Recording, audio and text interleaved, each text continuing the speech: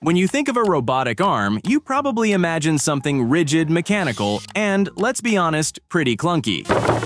Cold steel, stiff joints, and maybe even sparks flying in a factory. But what if I told you scientists have created a robotic arm that bend, twist, and stretch like an octopus? Sounds unreal, right? Well, Nope. it's very real. So real that it could change how we design robots. Drop a comment below with your first thoughts and stick around for a meme that sums it all up. Nice. A group of researchers from Greece, led by Emmanouil Papadakis, have just unveiled their incredible invention in their paper titled An Octopus-Inspired Soft Pneumatic Robotic Arm, published just last week. Their goal? To answer a bold question: what if robots could be as flexible as an octopus? Now let's step back for a second. Conventional robotic arms are fantastic at strength and precision, but throw them into a delicate, unpredictable environment, like underwater exploration or complex surgery, and they struggle.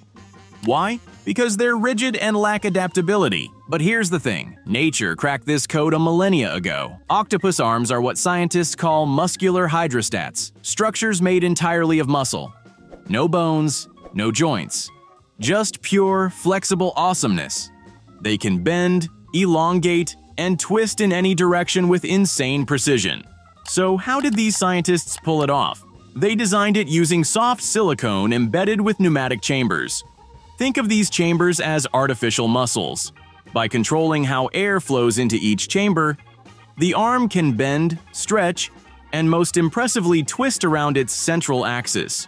And we're not talking about simple motions here. This arm has 3 independent segments that work together to form complex shapes, just like an octopus grabbing its prey or a surgeon maneuvering through vital organs. But wait, it gets better. To keep these movements precise and stable, they used 3D printed rings that mimic the octopus's transverse muscles. It's not just imitation, it's like a robotic cephalopod. Now, here's what I think. Honestly, I'm pretty amazed by how much nature continues to inspire cutting-edge tech. Who would have thought the key to solve our robotic limitations was chilling in the ocean all this time? But here's an interesting debate. Should we prioritize biomimicry over purely human-made designs in future robotics, or are there limits to how much we should copy nature? Drop your thoughts in the comments below. I'm really curious to know what you guys think. And now, for the part you've been waiting for, drumroll please. Become a Byter and join the BioByte tribe. Check out this other video on how spider silk reinvents arteries. See you guys next Wednesday!